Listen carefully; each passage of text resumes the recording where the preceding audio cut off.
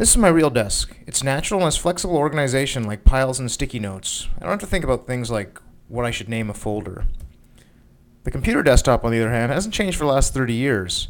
Despite all the advances in hardware, internet, and social networks, it's still isolated and forces me into rigid folders and provides only basic functionality. BumpTop's the best of both worlds. It uses the natural look and feel of a desk, but has the power of a computer underneath to help make you more productive. I can make documents bigger if they're more important and easier to see, and they're heavier when they're hit by lighter documents. BumpTop also makes the icons used most often bigger, so they're easy to find. Also, I can just pin up a document to the wall if I want to remember it for later, or write a sticky note like this note to call my mom. It's a fully 3D space, so I can click on the walls to change the view if I want to focus on a particular viewpoint, or go back to the normal desktop. And I can organize things just like I do on my real desk as well. I don't have to just use folders. I can use piles.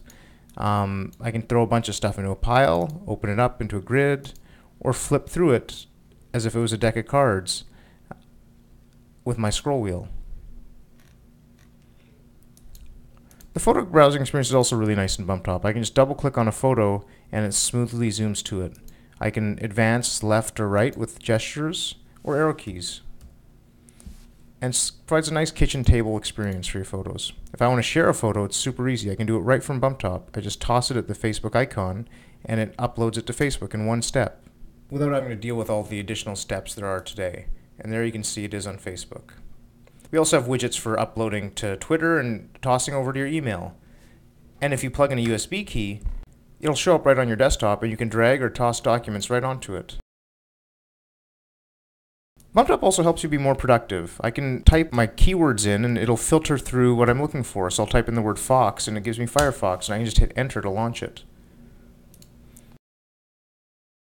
I can also search for the word web and it'll show me all the documents that have the word web in the title, and I can create a pile. So now all the documents related to my website are in one neat little pile. The other great thing, and probably my favorite feature of BumpTop, is how it can just automatically clean up your desk for you. You can take all this junk and throw it into a pile by type, and then I have these nice tidy little piles of Word documents and images, all separated and easy to find, and it cleans up that mess that I had on my desk just a second ago. A feature you really wish you had in real life. So if you want to get more organized and productive, go to BumpTop.com and give it a try for yourself.